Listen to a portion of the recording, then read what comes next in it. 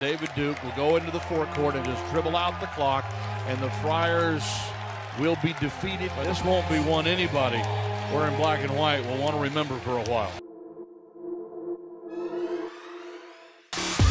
Reeves on the attack. Reeves with the throwdown. 74-71 Providence. The bottom line is the Friars get the upset. Post backs his way in on Wahab. Jump hook is good. Well, he got great position on that one. Diallo offensive putback. Yes, and one. He's fouled. Friars are going to win on the road for the 5th time in 6 tries.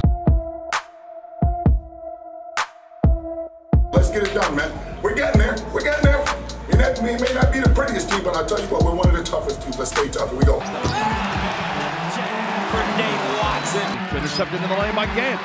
Gant pushes up the floor, finds Duke, dishes off Malik, step back 3. Oh, man, what a pass by Duke.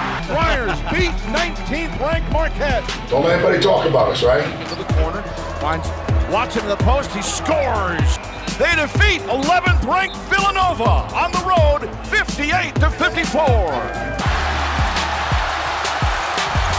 Another victory for Ed Cooley and Providence.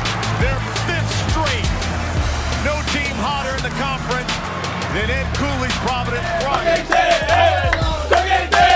Forever when we played Florida, everybody had something negative to say about us. The Friars will finish 13-3 at home at the Dunkin' Donuts Center this year. They will go to 12 wins against 6 losses for the first time in their history in the Big East to get to the 12-win mark. And Providence moves to 19-12 overall, and they are on fire for the Big East tournament next week.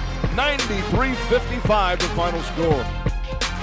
What a remarkable turnaround.